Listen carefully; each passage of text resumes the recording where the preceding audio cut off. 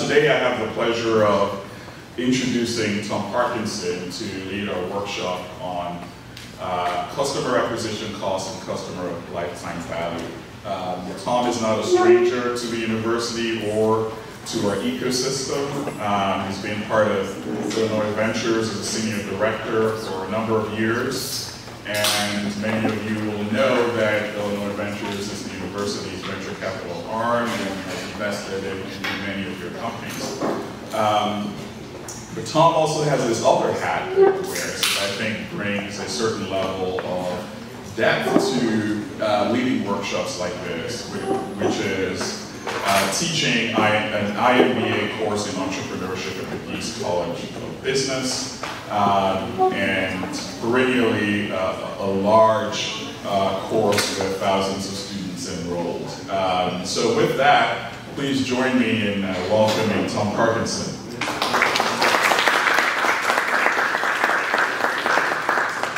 Thanks. So I was trying to remember when I was here doing what used to be the first half of this presentation, but I split it into two. And I realized that was before the eclipse, because we were talking about the price of eclipse classes as an example of dynamic pricing or variable pricing. And so it's been since April, so it's been a little while. So what I want to talk about today is understanding a little bit about your business's metrics. How many of you feel that you have a pretty good handle on your KPIs for your business, your key performance indicators? Raise your hand if you think you're pretty good. Nobody? Nobody? I was talking with a group of entrepreneurs in Nebraska last week, and like half of them raised their hand. You can't let Nebraska entrepreneurs be better at this than we are. How many of you feel that you've got like a ton of data about what's going on in your business, but you don't know what to make of it, or you don't really know how to use it to make decisions? Okay? All right. Well, there's a number of metrics that you're probably tracking every day in your business. Here are probably some of them. A bunch of you are probably familiar with these. Your sales conversion. These are all intended to be measures to sort of measure the effectiveness and scalability of your business model and your sales and marketing initiatives. So, So your sales conversion rate, that is the percent of prospects that you contact that actually end up eventually buying from you. How many of you feel that you have sort of a handle on that, or how many of you just don't have any customers yet, so you don't know? That's the second, okay. If it's an e-commerce or an online business, it's the percentage of visitors that you get to your website that click that Buy Now button and become your customers. How many of you have a freemium business model where you make your product available for free for a while or for some limited number of users, and then you try to convert them into paying customers later? How many of you do that? Really, nobody. Why? Just nobody does that. Have any of you actually got businesses yet? Okay. All right. But that would be the percentage in this case of the actual free users you have that convert into becoming paying customers. The thing I like to say about freemium models is if that's what you're doing, then you have to keep in mind that your free users are not your customers. They are your leads, your sales leads, and you now have to sell to them to convince them to be. And so don't think about them as your customers. They're people that you need to convert into being customers. How many of you are worried about churn in your businesses? I can't get anybody to raise their hand for anything for this presentation. This is going to be a long presentation. So your churn rate, that's the percentage of customers that you have in one period of time, a month, a year, if you're talking about an annual or monthly churn, that are no longer your customers a month or a year later. Make sense? Same thing, and it's also in a subscription model. It's the number of people that cancel their subscriptions or don't renew their subscriptions when the initial subscription is up. How many of you have viral businesses? Anybody? Who doesn't know what a viral business is?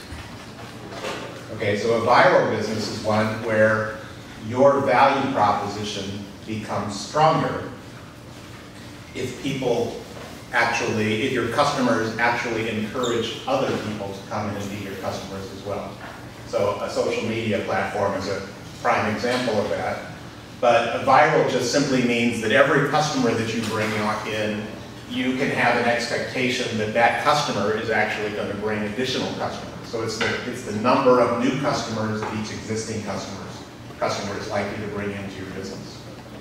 I'm going to spend most of the talk today talking about customer acquisition costs and customer lifetime value, because really everything we just saw on those last two slides kind of feeds into customer acquisition cost and customer lifetime value. A lot of people will say that these are really the key metrics that you need to be tracking in your business to confirm that you've really got a repeatable and scalable business model, the kind of business model that has the potential for rapid growth, that can raise money from equity investors or venture capital investors, and so on. And a lot of startup entrepreneurs are super intimidated by the idea of trying to figure out what's their cost of acquisition, customer acquisition, or what's their customer lifetime value. They have no idea. Not only do they not know what it is, many of them don't even know how they're going to go about calculating it when they do have the information. Anybody in that situation? All right, well, hopefully I'm going to demystify it a little bit right now, because it's not as hard as you think. All right? Your customer acquisition cost is the average cost that you incur to bring on each new customer as your company grows. And the lifetime value of a customer is the expected profit that you can expect to receive from serving that customer over the period of time that that customer is still buying from you, or they're subscribing from you, or whatever it might be. So, customer acquisition cost. Sounds intimidating. Some of you might not even have any customers yet, and you've been spending tons of money trying to get customers, and so you've got no idea. But ultimately, in any given period, a month, a year, a week, whatever time period you're looking at, your customer acquisition cost is your total sales and marketing expense divided by the number of new customers that you actually bring in during that period of time. How many of you can look at a financial statement and see what your sales and marketing expenses are? Everybody, right? Yeah, so this is not that hard really to calculate. The one thing you do have to keep in mind, we're really only talking about sales and marketing expenses that are geared towards acquiring new customers, not like upsells or trying to get somebody to extend their subscription or something like that. It's really your sales and marketing expenses focused on new customers. But for most of you, that's probably almost all of it, right? Customer lifetime value, a little more complicated, and sometimes it takes some time for you to figure out. Maybe you don't have as much information as you'd like. But that is the price that you're charging for your subscription, or your product, or your service, minus whatever your actual costs are of delivering that product or service or subscription per customer or per unit, times the average number of transactions you can expect that customer to do with you over that customer's lifetime. That's a traditional model. If it's a subscription, then it's your subscription price minus whatever your typical costs are of supporting that subscriber times the average number of months that they're going to continue to subscribe from you before they eventually churn. How many of you have a really, really low churn rate right now? A few of you? Anybody have zero churn at this point? Everybody eventually churns. There is no such thing as a company with no churn rate. I used to say I was an investor in a company that would work with real estate agents, and so every time a real estate agent got a new listing, they would buy from our company. It wasn't really a subscription, but it was a repeat purchase model. But what do you know about real estate agents? A bunch of them are part-time. They go in and out of business all the time. So there's all kinds of reasons why somebody might churn, even if they love your service. They just may not have any need for it anymore, and they're going to churn. People eventually die, so everybody has some churn. This is not my last. What is this slide? Oh, okay. So here is, yes, I was going to use this at the end, and I am still going to use it at the end. But here is just like a little mock-up of a very simplified example about how you would go about estimating what your customer acquisition cost and customer lifetime value would be. And I will come back to this slide later. But what you can see here is this column is for a traditional business, and this column is for a subscription-based business. All right. In the first line is the number of new customers that you've brought on that month. And let's do it by a year just to make it easier. Let's say that this company brings in 100 new customers in that year, which brings them up to a total of 250 customers. And the average price they charge for their product is $1, which means with 250 customers paying $1, you've got $250 in total revenue for that year. Make sense? This is not hard yet, right?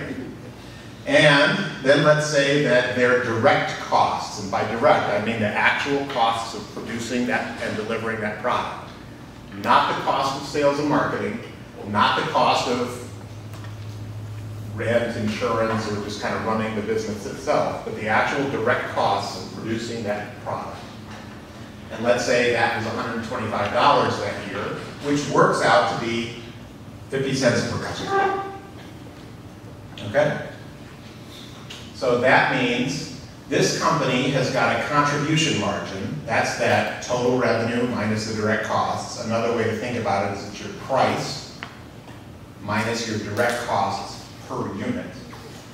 So, example I always use is like if I've got a shoe store and I sell a pair of shoes for $60, but the manufacturer sold them to me. I sell a pair of shoes for $100, but the manufacturer sold them to me for $60. Then my contribution margin is $40 or 40%, depending on how you think about it. Make sense? So the direct cost per customer are 50 cents. Which means the contribution margin is $125. That's the amount of money this company now has available to pay for its sales and marketing and all of its overhead expenses. And the contribution margin is 50%. Let's say this company spent $50 on sales and marketing that year. All right? Google AdWords, hiring a sales force, whatever their sales and marketing approach was. And each customer on average makes 2 repeat purchases over time before they eventually go away and they're not your customer anymore. In this case then, we take our customer acquisition cost is $50 spent on sales and marketing divided by the number of new customers, which is 100, that's 50 cents per customer. And our customer lifetime value is it's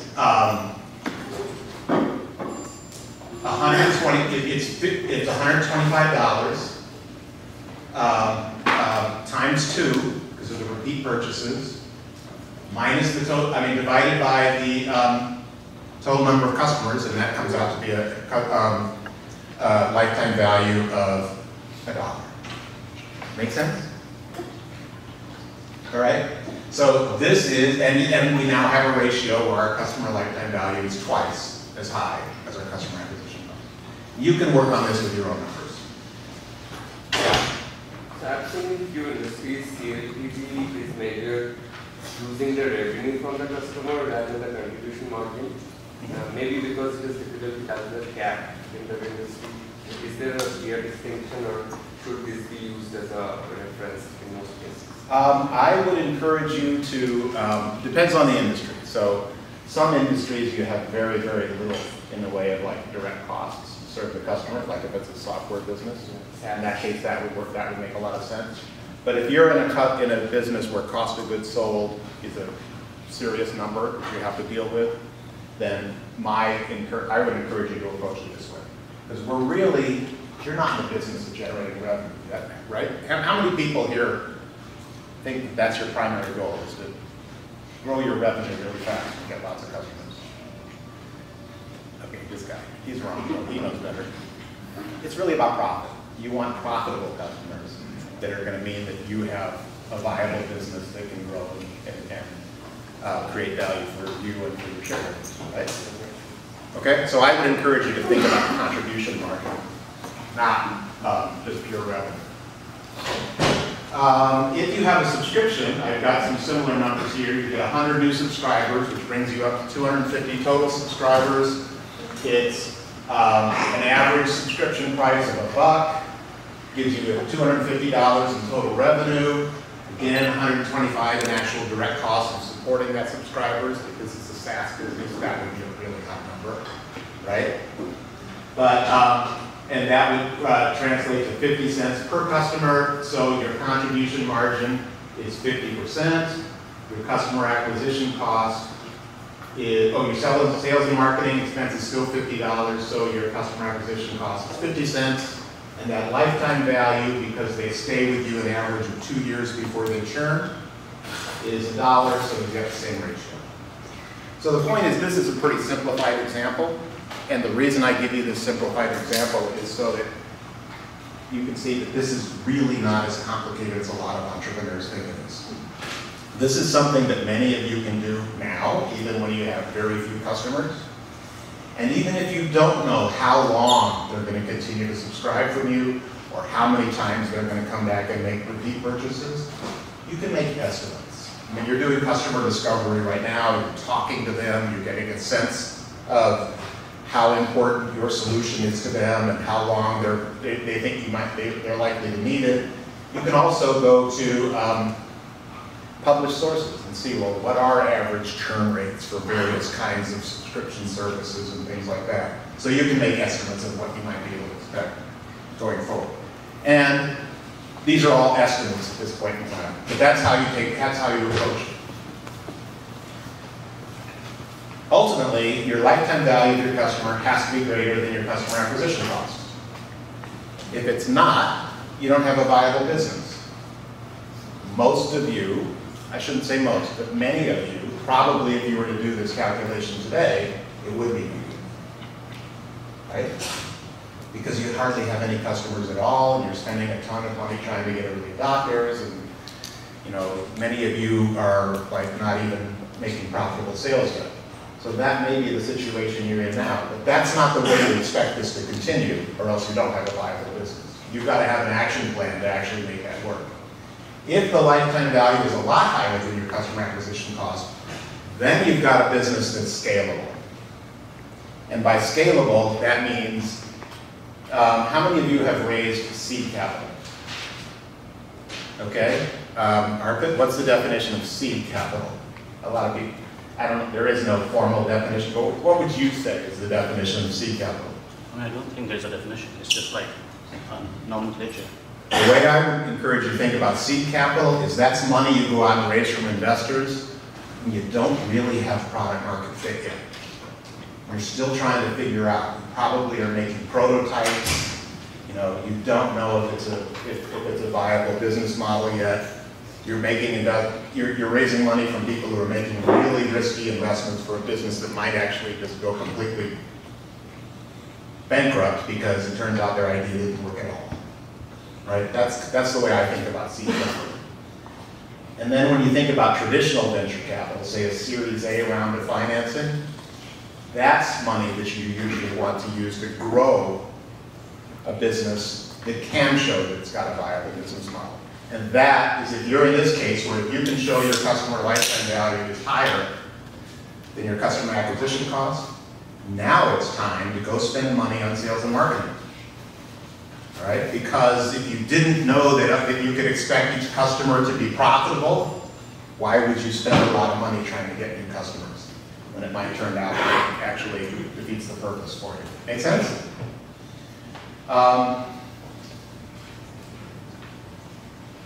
I'll also go far enough to say that for a lot of investors, especially venture investors who are looking at Series A and later in rounds, knowing and being able to communicate these two numbers, customer acquisition cost and lifetime value, that really impresses them.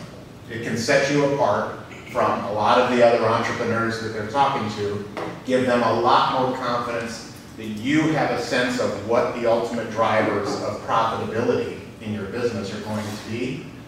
And you know how to use this metric to make decisions about, well, what if I try this new channel for my sales?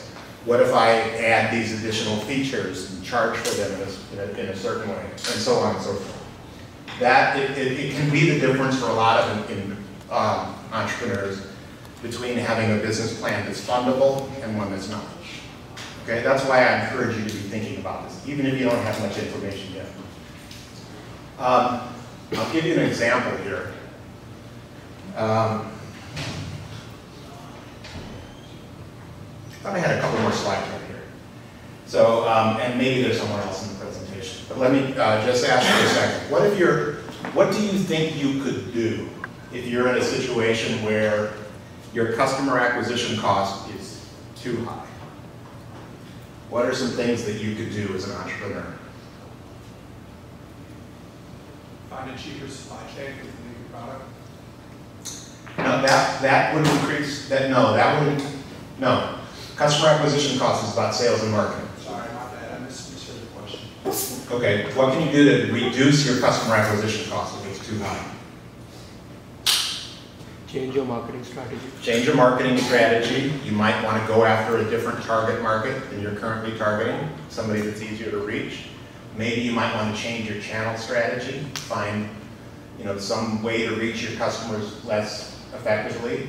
Maybe you can hire your terrible salespeople and hire people that are going to have a sales closing rate that's a little bit more competitive. Those are the kind of things you need to be thinking about. And I guess the other thing I would say is I would expect for every single one person in this room, as you go forward in your businesses, your customer acquisition cost will get better over time. Because you just get a little smarter.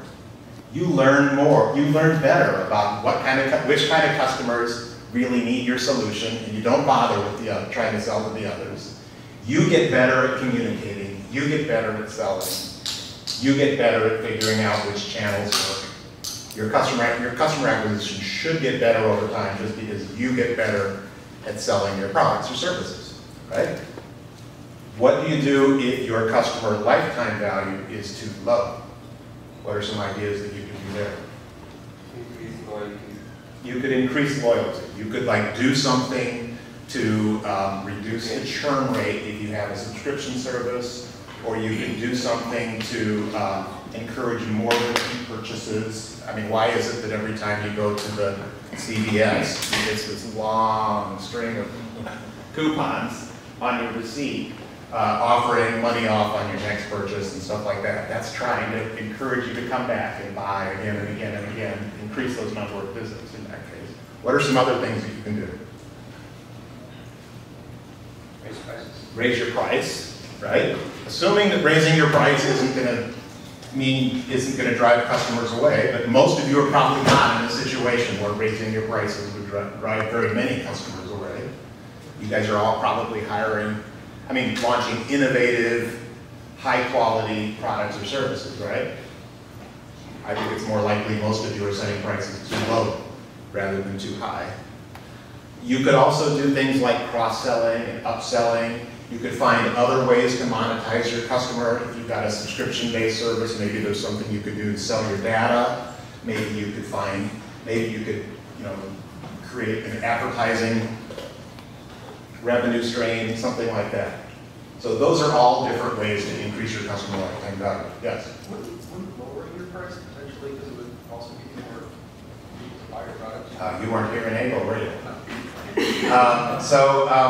The answer, so what he said is, wouldn't you get more customers if you lower your price? Potentially. The answer to that is what? The answer to that is maybe.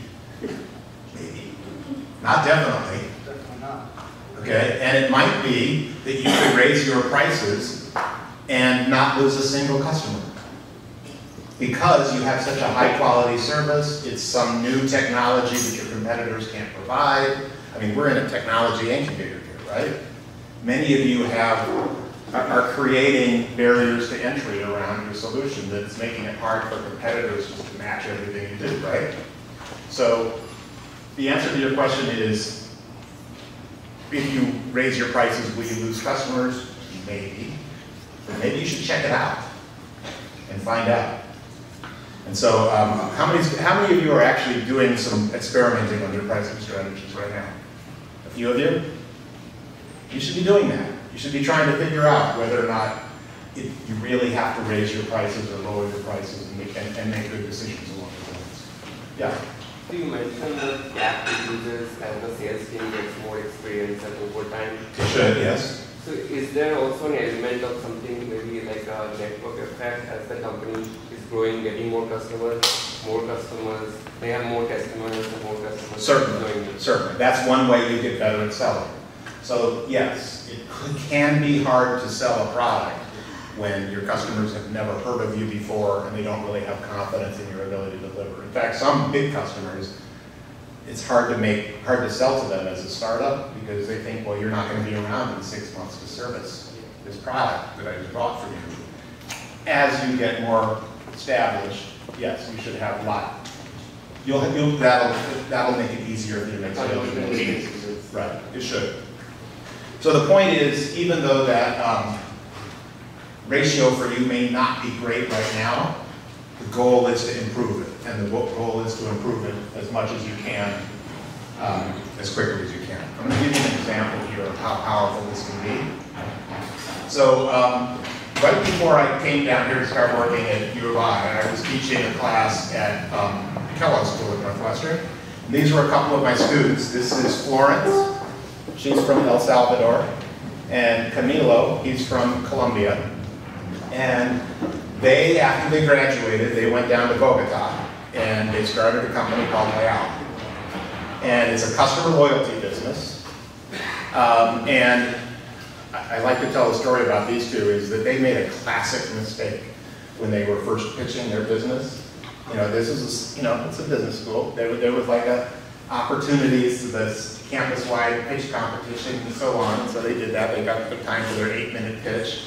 And these guys had done all their research, but they took like the first 4 minutes of their 8-minute pitch trying to make a case that there's an emerging middle class in Latin America, and therefore it's now an attractive market for somebody that's serving small and medium-sized retailers that are trying to serve that emerging middle class. Well, I just made that case right there. It didn't take me 4 minutes, right? So they wasted half of their pitch on something that probably, it's like saying, if you were going to give your pitch for designing AI, and you had 8 minutes, and you took the first 4 minutes to just convince people that there's a healthcare crisis in America, all right? You've wasted 4 minutes. You should be able to make that case in about 30 seconds, or else you're just talking to people that you shouldn't be talking to, right? But it worked out for them. So they launched this business in June 2016, and here's where they were 2 years later. They started this business in a little neighborhood around a university in Bogota with lots of like college-oriented retail shops and things like that, theaters, grocery stores, bodegas, whatever you want to call it, restaurants. And at that point in time, they were charging, this was a subscription-based service, they were charging $50 to $130 per location. So if it's a chain store, per store, right? And they had about $50,000 in monthly average recurring revenue at that point in time. So 50,000 times 12, $600,000 a year. Not a very big business, right?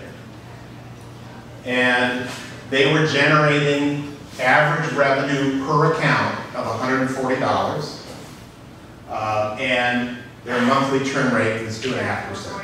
So 2.5%, when you think about it as a monthly churn rate, it's kind of high. That's like 30% a year. So every year, 30 out of every 100 customers you have is gone. Okay? But what does this mean? I keep pointing at the screen, which is silly. They were charging, their customer acquisition cost at that point in time was about $198 per store, per location. Their customer lifetime value, when they calculated, was about $2,800 over the number of months that an average customer would be subscribing. So they had a ratio of their lifetime value of a customer to their customer acquisition cost of 14 times. All right, so that's a really big ratio.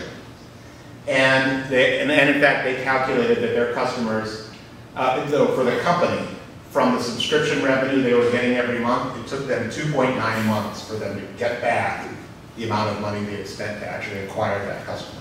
And then everything after that, 2.9 months, was essentially adding to that lifetime value. All right?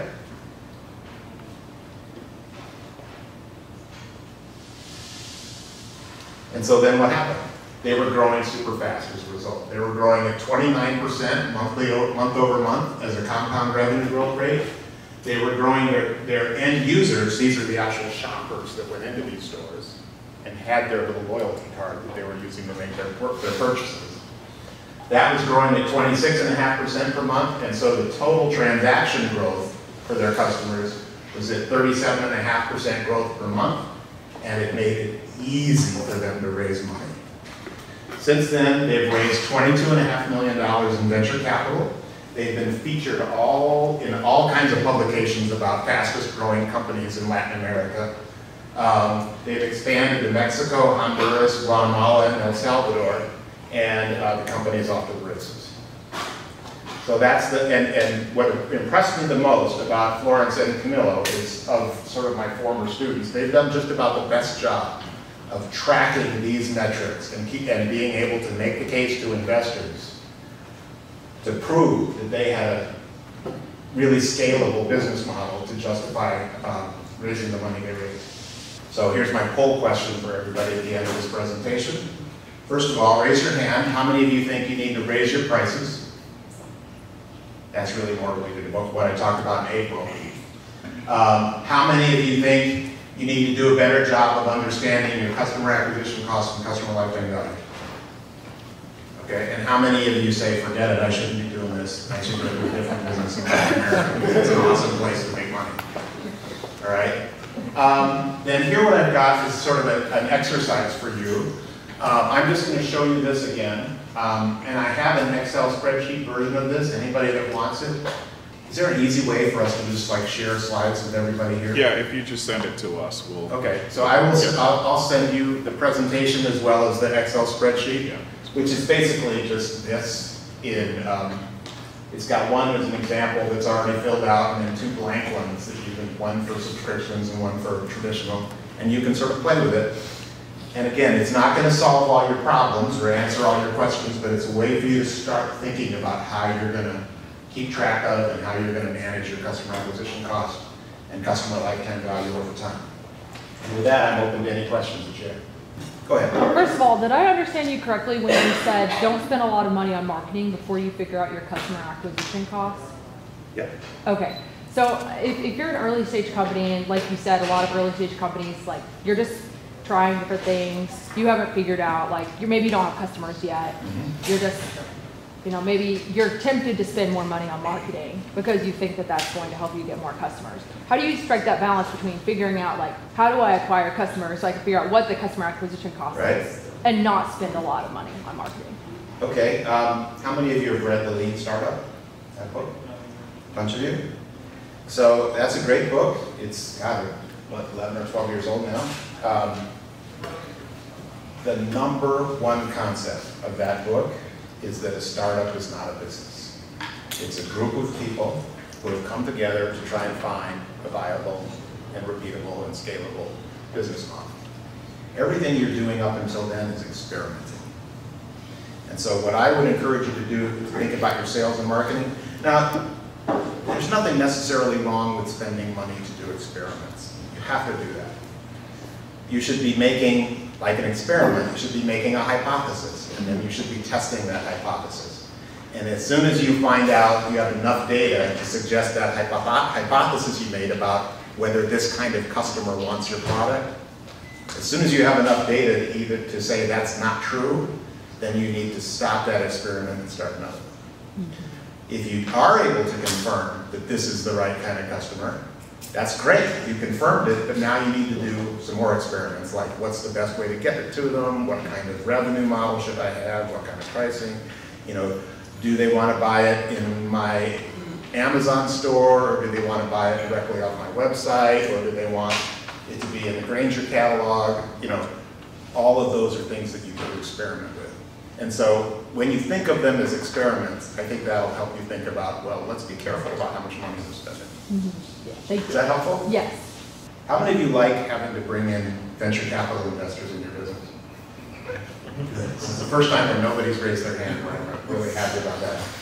Because every time you raise money from outside investors, you own less of your own business. You've got more people to answer to. The clock is ticking for you to start. And it's like, I almost think that you want to have as much as you can. And many of you don't have enough resources to do everything you'd like to do right now, and I understand. But as much as possible, you'd like to have those experiments done before you start taking on a lot of money from outside investors, because now you're expected to execute. And it puts you in a much different situation when if you're still doing an experiment at that point in time. Make sense? Anyone else? All right, well, good. Thank you for coming. I hope this was helpful. And we'll make sure you get a copy of these slides, and we'll get a copy of the Excel version of this so that you can play around with it.